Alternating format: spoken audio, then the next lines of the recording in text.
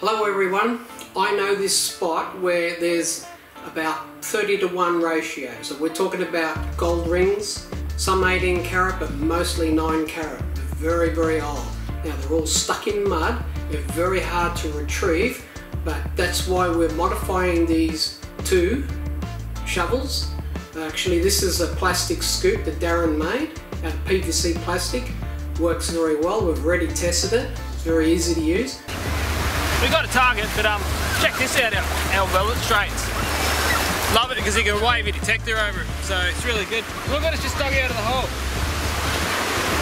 Don't know what it is yet, so you guys have got to see it with us. Oh, lovely. It's a nice earring. Give that to you, wash it up. Cool. That's a nice little find. Love liking this. Like liking it. What is it? Oh, I wonder if it's diamonds or if it's fake. No, that's 24 carat gold, eh? No. Oh, hang on. 375 gold mark. Wow, that's pretty. It's got stamps all over it. 9 carat gold mark. Cool. That's pretty. That's very encouraging using the new scoop. First thing to dig up. Awesome, awesome. And I'm modifying my shovel so it works a bit more like a sieve, but it still maintains its structural integrity. It's pretty strong, in other words. We're going to see which one works the best. Now I've modified the metal detector to be super sensitive, so I'll give you a look at that in a second. And we'll see how it goes. We'll take it out there in the field and we'll give it a shot and see how many gold rings we can find. Okay, just to show you what I mean, we have modified this circuit to work specially underwater, be especially sensitive to gold rings. That simply just goes on the back there, it's waterproof. Got a GoPro camera. I might actually put the GoPro camera on the shovel this time. That's the charger, lithium ion batteries, nothing but the best.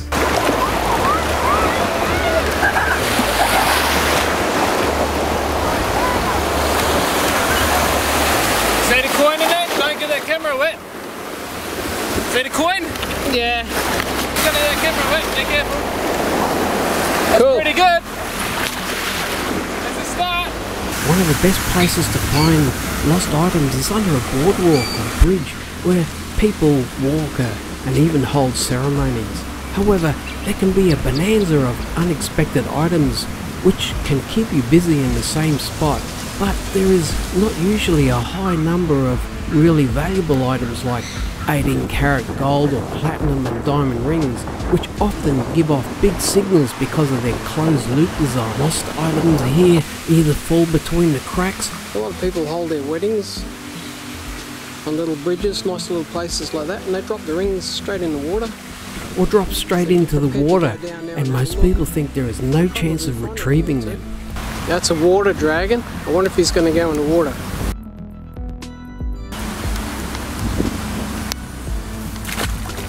Yep. And on some bridges that connect an island to the mainland, I think there is a theory that people throw their rings into the water because they wash up in certain pockets along the banks. Even the white sand is worth checking. Just have a look at that white sand just there. You can have a bonanza of a time underneath piers because there's heaps of stuff, but you can spend a lot of time digging up coins. So let's go and have a look, see what we can find. If you go there on a very low tide, you can expect to find a concentration of coins. After a while it becomes easy to hear the difference that coins make over other items lost.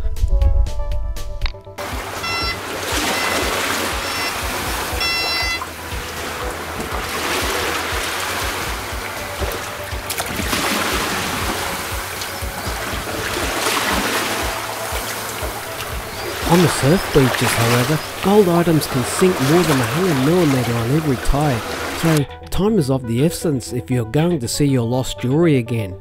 But if there's any water rips or after heavy storms, sometimes many gold items can turn up very close to the surface. Last time we were here we got 2 rings right there. Okay, as you can see, the beach conditions are perfect. Yeah, it looks like a nice low spot. Yeah. So a fantastic low spot. All the heavier items are coming to the surface. Yep. And right about here, look what I found. What have we got there? Nice 18 carat diamond ring. I don't know. Are there diamonds in it? Yeah. Looks like it's got the palladium setting. Very well done. Very bright.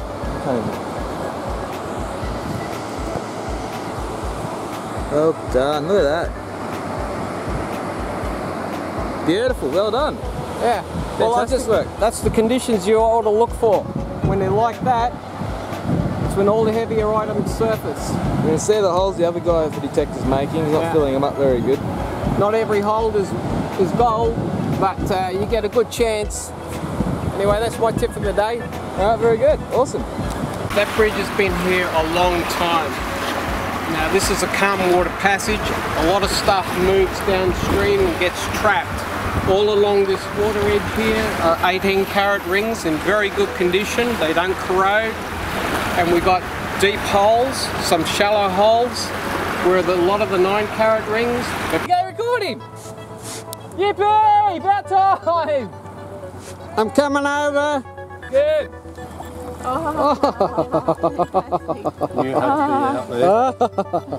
Oh no, that's antique, that one. But for some reason, platinum rings are found up amongst the concrete there. So we're going to be getting in the water with an underwater detector. I don't want to use the whites because the whites, the loop will get water in it and that's the end of it. This is a special waterproof detector I made.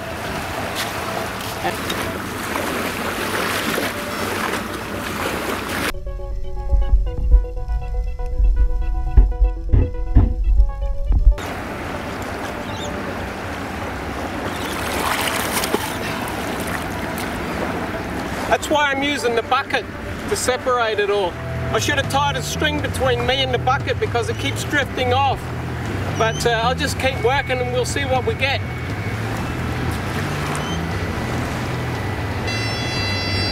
There's another one here.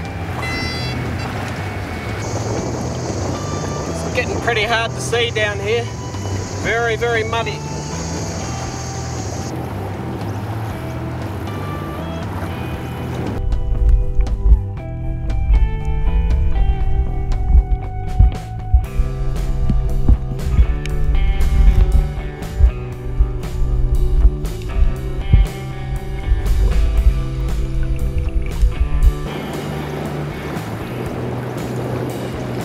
Tell you what.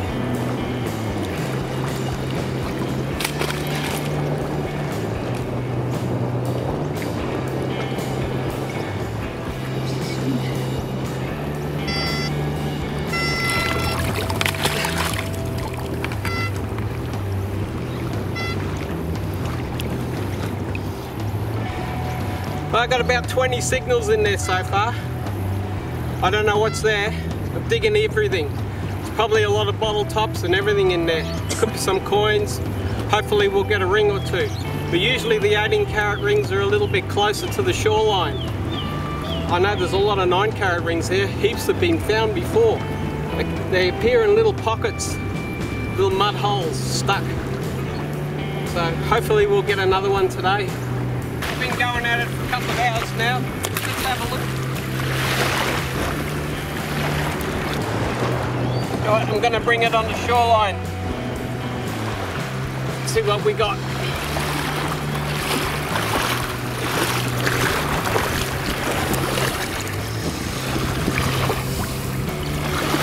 Well look, I can see something shiny.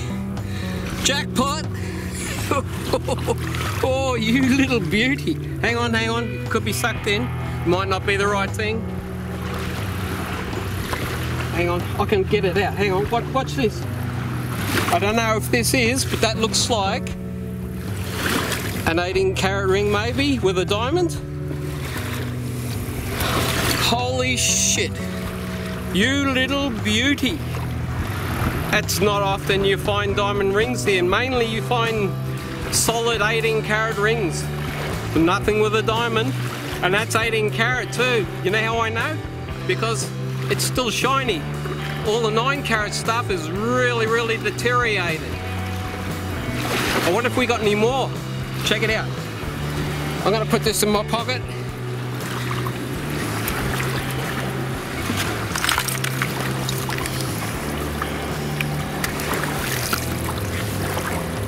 Coin. Coins. More coins. Come on. Hat. A 9 carat.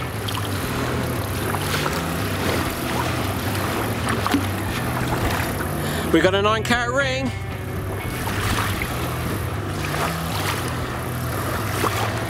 Okay, let's see what else we got. I'll put all the stuff here.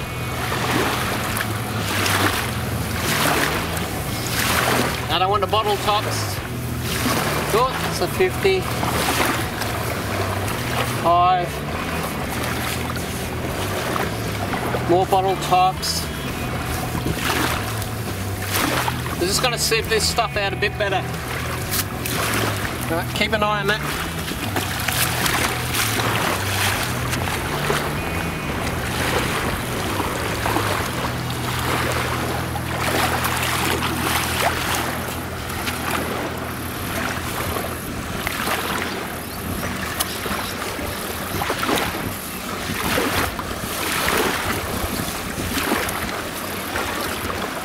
Oh, hang on. We got another one.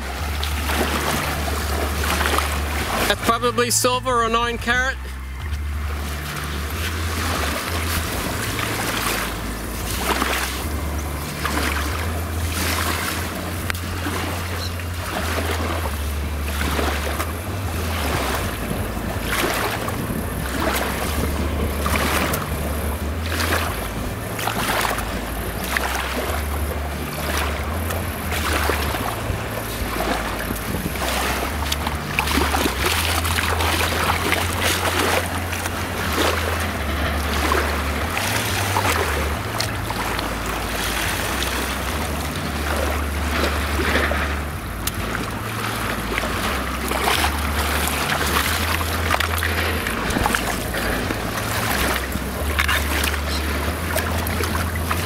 Now that looks like it.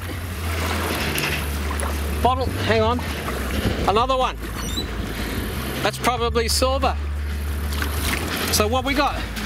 We got 1 18 carat, 1 silver, 1 9 carat, a few coins, a lot of bottle tops. I know we had a lot of little sinkers, but they all fell through the holes. So that's only designed just to catch the rings. The small rings can't get through that, but the little sinkers can get through. 5-cent pieces can't get through. So I'm really happy with that. That's pretty good going. That's a nice fat diamond on that.